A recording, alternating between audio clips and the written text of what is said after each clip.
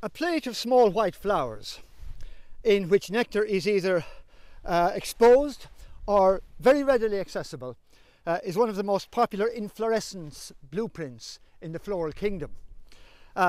We associate it particularly with the umbellifers, the carrot family, but it's found also, this type of inflorescence is found also in a wide variety of other families. And the reason for its popularity is because it has a large number of advantages. It can be seen easily from afar. The large number of flowers in the plate mean that there's a likelihood of a lot of seeds being produced, and the abundance of freely available nectar means that the large number of insects likely to be visiting it will bring about cross-pollination between the flowers on the head. And there's a good chance of them bringing in pollen from other plants as well, so that cross-pollination with other plants can also take place. So it's very easy to mistake yarrow for a typical umbellifer. You can see you've got the same plate-like inflorescence made up of a number of subsidiary clusters of flowers, except that if you take a hand lens to these little individual flowers, you discover that in fact they're not flowers at all. Each of what at first sight might look like a single flower is in fact an inflorescence.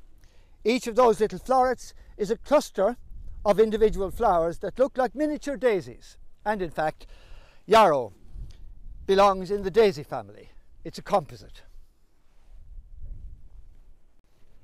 There are typically about 5 female ray florets and 20 or more disc florets, each a narrow 2 mm tube that expands at the top to a 1 mm bell in which nectar accumulates and is readily available to the most short-tongued of insects.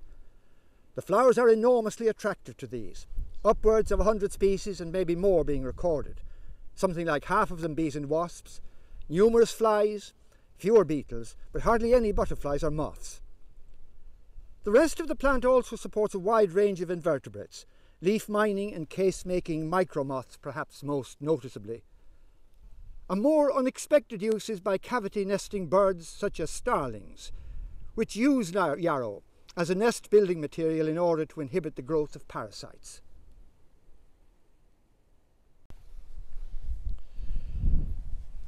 You could fill a book with accounts of the use of yarrow in traditional medicine and herbal lore, especially given its widespread distribution right across the temperate northern hemisphere. But a more practical, down-to-earth example of the use of yarrow, perhaps, here in Ireland especially, is that it was an essential ingredient in traditional grassland mixtures because of its ability to sequester nutrients at depth in the soil and its ability to withstand drought and its high nutrient value. It's particularly attractive to cattle, for example. The name yarrow.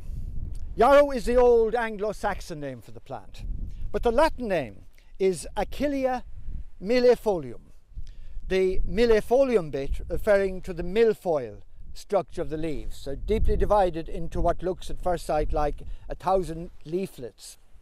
But the name of the genus Achillea is named after Achilles, the greatest of the Greek heroes in the Trojan War, who used the plant to heal the wounds of soldiers wounded in the battles around Troy. And 3,000 years later, yarrow was being used for the very same purpose, to heal wounds on the battlefields of the American Civil War.